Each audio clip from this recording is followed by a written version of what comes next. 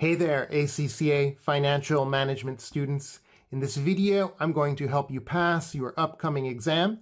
I'm Steve Willis. I'm going to show you how to construct a money market hedge quickly and efficiently. So let's jump in and get started.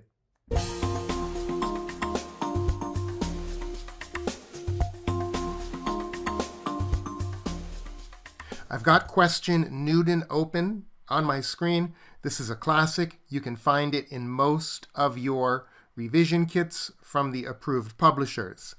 If you don't have the question, you can find it by clicking on the link below. I recommend at this point, pause the video, try as much of this as you can, then come back and we will do it together. Okay, welcome back. Our objective is to calculate the expected sterling receipts in 3 months using the money market hedge, and we'll compare this then to the forward contract that the bank would give us, and we will recommend which one we should use. We are dealing with this line, the 3-month receipts of $300.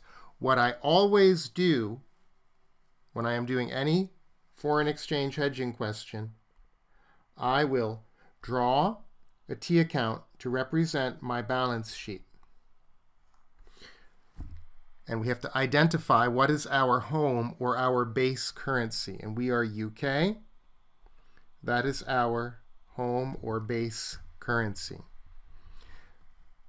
This dollar could be any country's dollars, doesn't have to be a US dollar, is the counter currency. Let's understand what the risk is. Our balance sheet then is in sterling, and we have a $300,000 receivable. This is transaction risk, so we are worried that the FX rate will change between issuing that invoice and the settlement from our customers. The FX rate could change. When we use the forward contract with the bank, that's the easier hedging tool.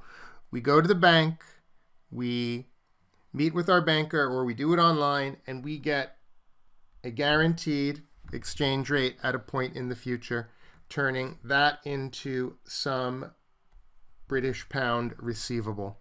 And our risk is gone. We know that we will get a set amount of British pounds in the future. The more difficult tool is the money market hedge. We are going to construct the hedge ourselves using short-term borrowing and depositing at our commercial bank. And when we construct the money market hedge, what we will do, we will create a corresponding liability in the dollars. How do we make a liability? Well, we have to borrow some dollars. We will then convert it into British pounds. And now on our balance sheet, we have the asset and we have the liability. Those cancel each other out, and we are left then with an asset in British pounds. That is what we do when we construct the money market hedge for the receivable. Now, let's just imagine if it were a payable. If we had to pay $300, it would look like this. We would have a $300 liability on our balance sheet, and we would then need to construct the asset. So $300 on deposit, I would get that by borrowing some amount of British pounds, converting it at the spot rate, and then depositing it. Again, those two cancel each other out, and I'm left with the liability. But we're not doing that. We are hedging the receipts. So let's put it back how it was. We are expecting $300 in the future. I will then borrow $300 from the bank.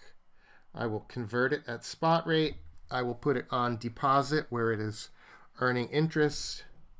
And in exactly 3 months, I would withdraw this money the receipts would pay off the loan. Let's now deal with the exchange rate that we need to use. We will need to convert the money that we borrow at the spot rate right here. And they give us the spot rate with a spread. So we should calculate the low and the high. And if we do that, we see that it is 1.7818 and 1.7822. We have a high and we have a low. Let's recognize that this is a direct quote. We're talking about the amount of dollars for 1 pound. This can be a bit confusing in these questions. Depending on where you live, you might be used to thinking in the indirect approach. Here in Czech Republic, in Central Europe, where I live, all of the exchange houses and the banks work in the indirect. They use an indirect quote. They tell us how many Czech crowns are equal to $1 or €1. How do we decide which rate to use? Well, we just have to remember that the bank will always win in the transaction. And I like to do a simple test. If I'm in the exam hall and I'm stressed out, I'm in a rush, I just do a very quick test. And I write down the FX rate as it is in the question, dollars per pound. So the numerator is dollars, the denominator is pound. And then I just set it equal to a low number, let's say 1, and a high number, let's say 2. In 3 months, I will be entering the bank with money and I want to convert it into British pounds. Let's imagine it's $10. So I put $10 here. If the exchange rate was 1, I would get 10 pounds. If the exchange rate was 2, I would only get 5 pounds. So of course, I would prefer the low, but the bank, unfortunately, they're going to profit from the transaction. They will give us the high. So we've identified we will use the higher of the two rates when we convert the dollars to pounds. Now that we understand what we need to do and what exchange rate the bank will give us, let's quickly construct the hedge. I will do this.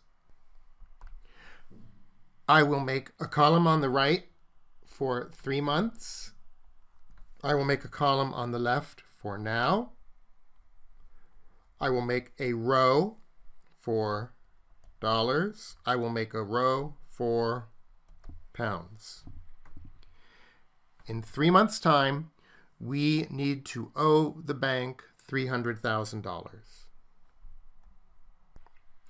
And because we are borrowing for 3 months, we need to adjust that interest rate for a partial year. Using a little bit of algebra, I will now work this out. That would be 1 plus 0.054 multiplied by 3/12. That's going to come to 1.0135. Now, if we solve for x, we can arrive at the amount of money we need to borrow today in dollars, which is 296,004.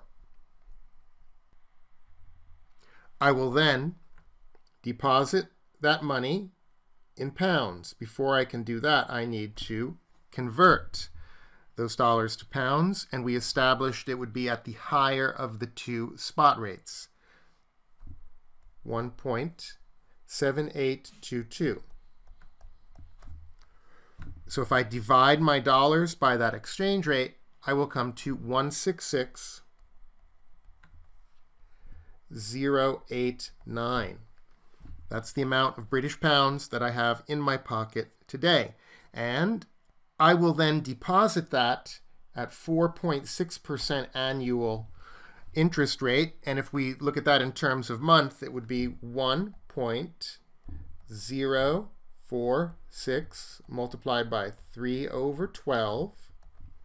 that comes to 1.0115. And in 3 months, my British pounds will grow to 167,999. That is the figure I am looking for, calculating the expected sterling receipts in 3 months using the money market hedge. 167,999. Let's compare that to what we'd receive if we used the 3-month forward contract. And again, the bank would give us the higher of the two FX rates, which would be 17850. And all we have to do is divide the $300,000 by that exchange rate, 1.7850, and we get 168,067. Because it's a receivable, we like the higher amount, therefore we would go with the forward contract from the bank. Friends, there you have it. That's the money market hedge. I hope that helped. Guys, good luck on your upcoming FM exam. If you found this little tutorial useful, please throw down a like and subscribe. That will help me out. Guys, this is Steve signing out. Good luck on your upcoming FM exam.